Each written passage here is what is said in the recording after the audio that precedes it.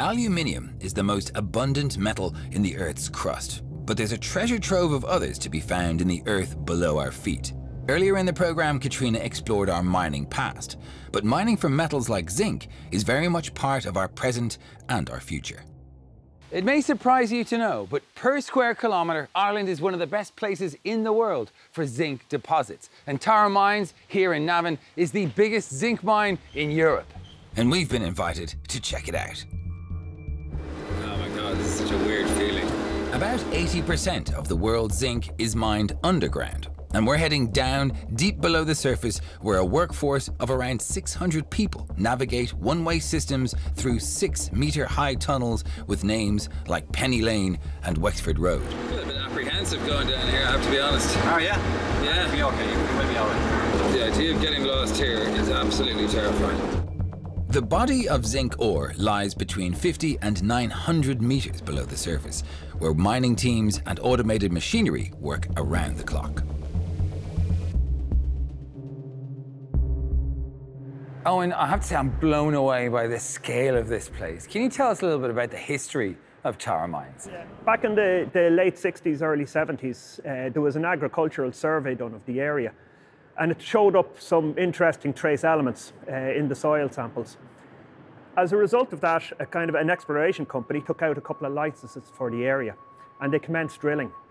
And the first hole they drilled hit an intersection of 12 metres with a zinc grade of 8.5%. It was very impressive. It meant they had found a very large intersection of mineral, virtually in the first place they had started drilling. Over the course of the next 2 years, between then and 1972, they drilled another 355 holes, and they established a resource of 69 million tonnes. So wow. That was a huge discovery. Tara Mine officially opened in 1977, and for the 2.6 million tonnes of ore they extract every year, they produce about 130 to 140,000 tonnes of pure zinc metal.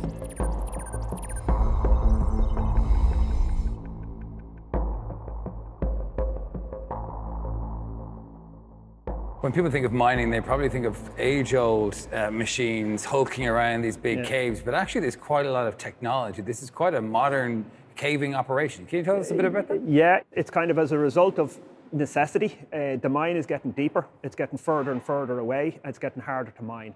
So we have to keep up with the levels of production that we need. We need bigger equipment. We need to introduce new technology. We've an extensive Wi-Fi network down in the mine, so that we can operate equipment during lunch breaks, during shift changes and things like that. We can actually operate them from surface. We also have a location device in our lamps now. So the location device in our lamps can establish where somebody is. A very good health and safety tool in the event of an emergency. So Eoghan, where are we?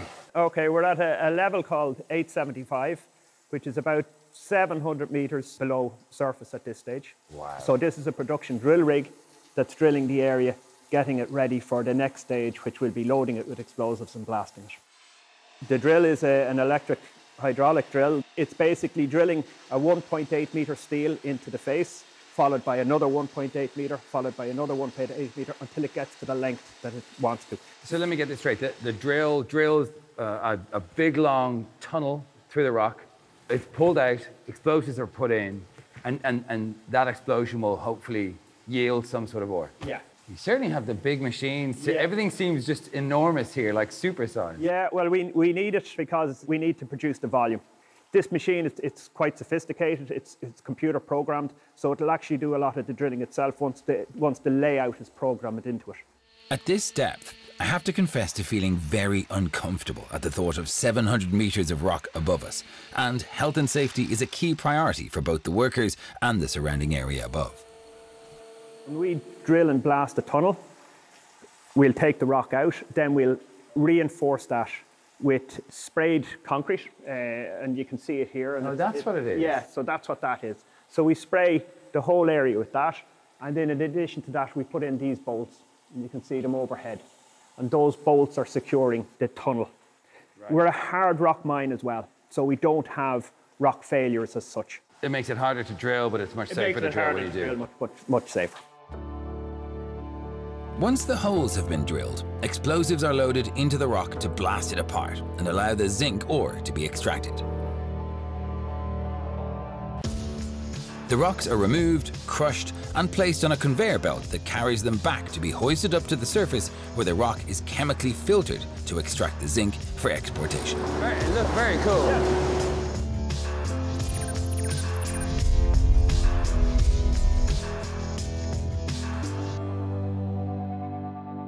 What do you do when you run out of zinc? What happens to this huge facility?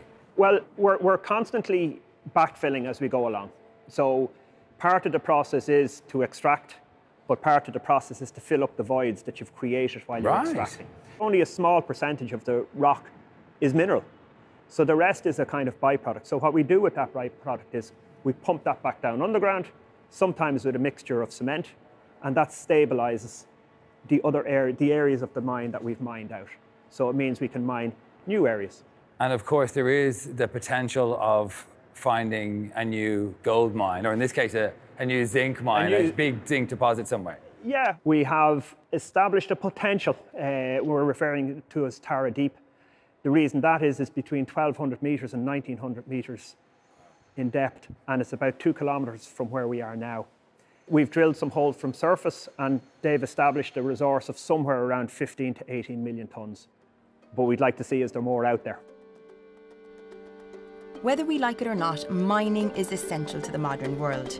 In Ireland alone, it takes around 50 million tonnes of metals and minerals a year to sustain our way of life.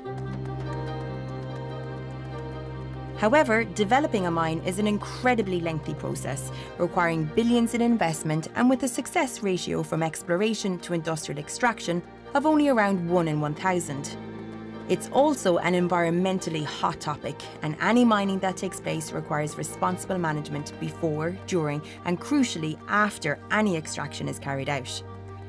Geologists like Siobhán provide information on understanding our natural resources and advice on how we might manage them in a more sustainable manner.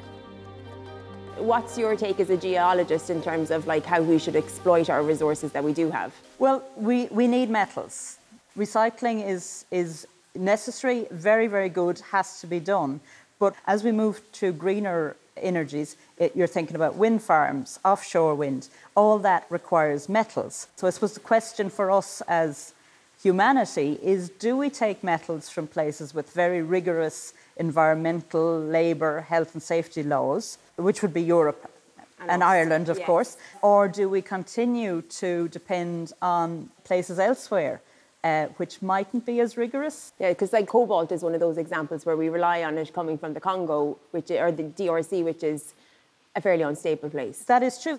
We need cobalt now for electric cars, for batteries. 60% of the cobalt comes from there. It mightn't be the best for regulations. So in terms of recognising what our deposits are and then trying to balance things between progress, protecting the environment, society, how do we find that balance? It's something that, as society, we need to very definitely talk about. We have metals in Ireland through our good science, through our data, through the various ways of collecting data and exploring in non-invasive ways. We know, or we can find, where our metals are. But then it is to develop mines in a very environmentally sustainable way. And also the end of life for mining is terribly important as well. And we don't have abandoned mines anymore. In a modern mine, you work through the deposit the best way possible, and then there's a plan for what happens at the end. So it's the way of taking these materials in a sustainable way for all of mankind.